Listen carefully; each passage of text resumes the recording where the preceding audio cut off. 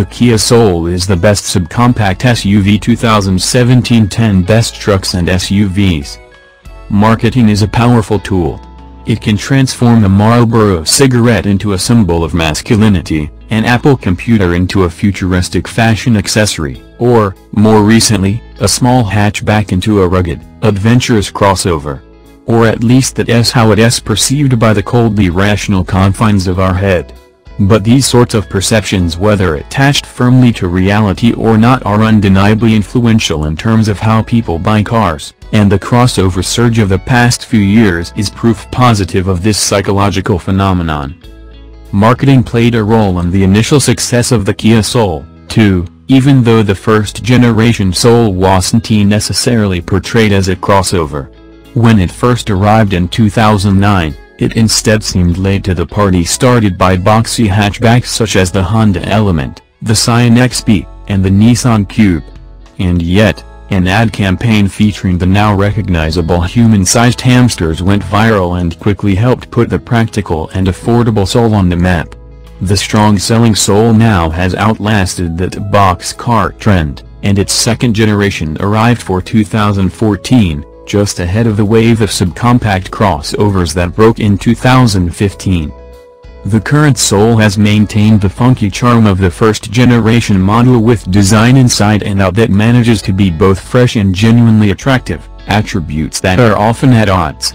Kia also made some concessions to the crossover aesthetic by adding SUV-like touches such as extra body cladding and faux skid plates on some trim levels. And the automaker indeed now refers to the Soul as a crossover in its own marketing. But compared with the other shrunken SUVs in its class, the mature Soul seems more focused on substance and less desperate to conform to the sorts of superficial tropes thought up by focus groups and marketers.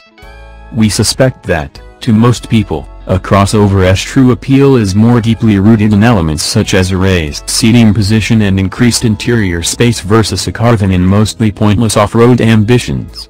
So while the Soul lacks an all-wheel drive option, the goodness of its overall package more than makes up for that omission.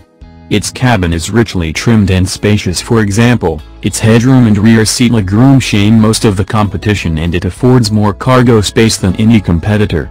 As with many Kias, the Soul's value equation is strong, with a base model starting below $17,000 and the well-equipped Exclaim, denoted as exclamation mark, model starting under $24,000. Equivalent versions of competitors such as the Mazda CX-3 and the Jeep Renegade cost thousands more, and that's without the added cost and weight of their optional all-wheel drive systems. The addition of a 1.6-liter turbocharged engine to the Soul's top trim level for 2017 also has elevated the Kia's fun factor. Its 201 horsepower delivers class-leading performance, and a sophisticated dual-clutch automatic and balanced suspension tuning make for a satisfying and energetic driving experience. The naturally aspirated 1.6-liter and 2.0-liter engines are not quite as spunky as the turbo, but they nonetheless deliver high levels of refinement and competitive acceleration numbers. So while marketing is surely a factor in the Soul's sales success, it's the Kia's purity of mission that impresses us most.